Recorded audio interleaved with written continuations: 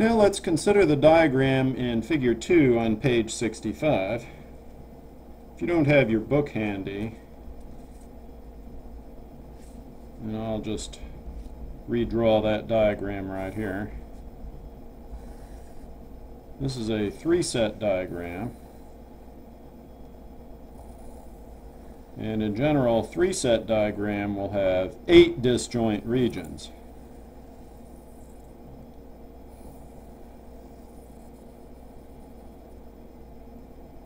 So we'll call this A, B, and C, and then label the regions R1, R2, R3, R4, R5, R6, R7, and R8.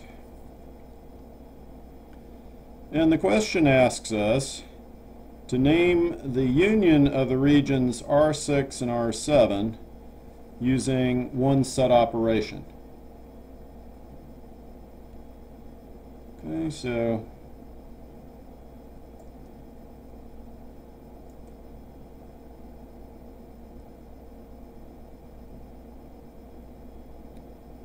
probably the easiest way to think about this is just to put your hand over, or your finger over, set A, and just focus on sets B and C. And we see that R6 and R7 taken together represent the intersection of sets B and C. Okay, so R6 union R7 represents the intersection of B and C, so we can write this.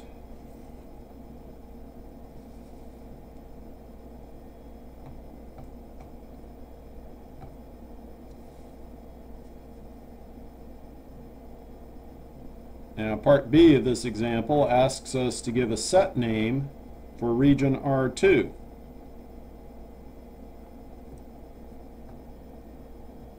Okay, so R2 is that part of A which is not in B or in C. And so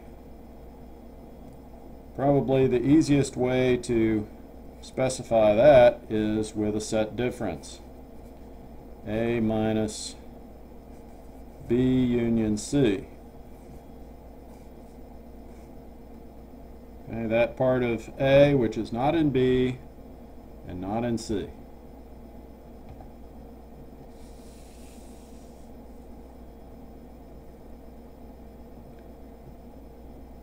Okay, now let's get back to surveys.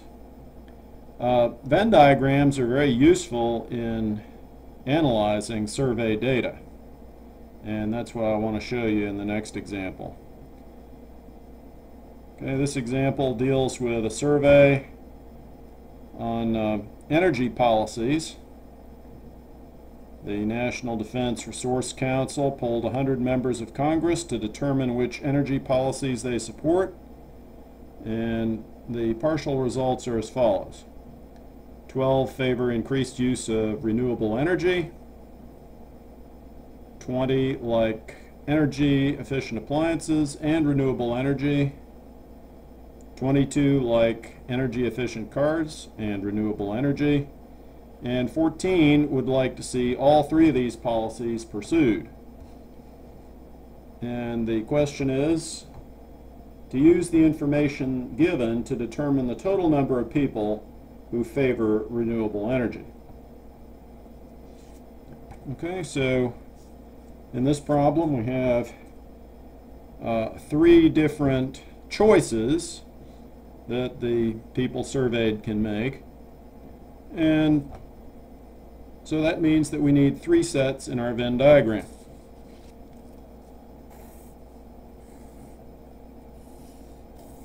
Okay, so again I'm going to need a,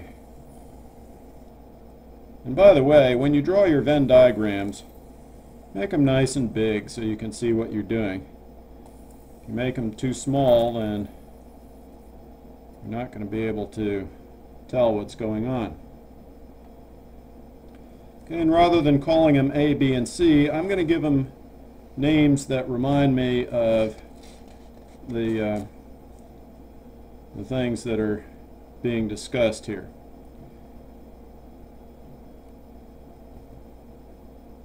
Okay, so for appliances, I'm going to use A. For cars, I'm going to use C. And for renewable energy, I'm going to use R.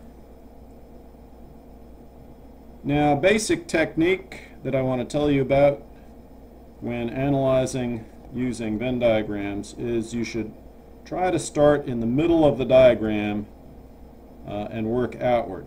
That will usually be the best way to analyze your results. Okay, so the middle is identified by this word here, all three policies, 14. Okay, so that means that number 14 is going to go in here.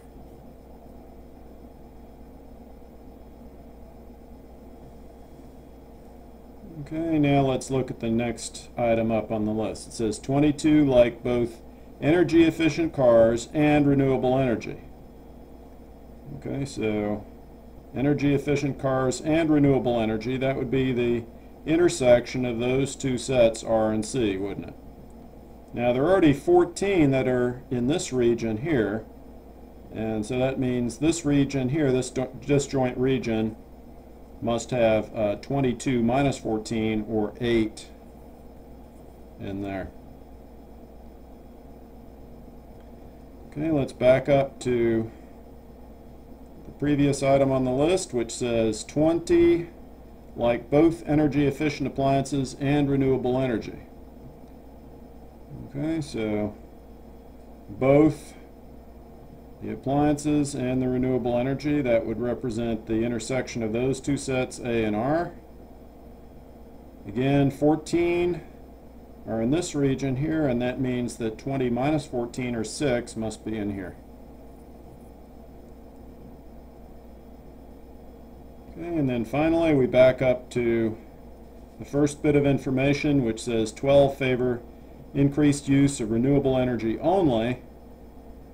So the only means that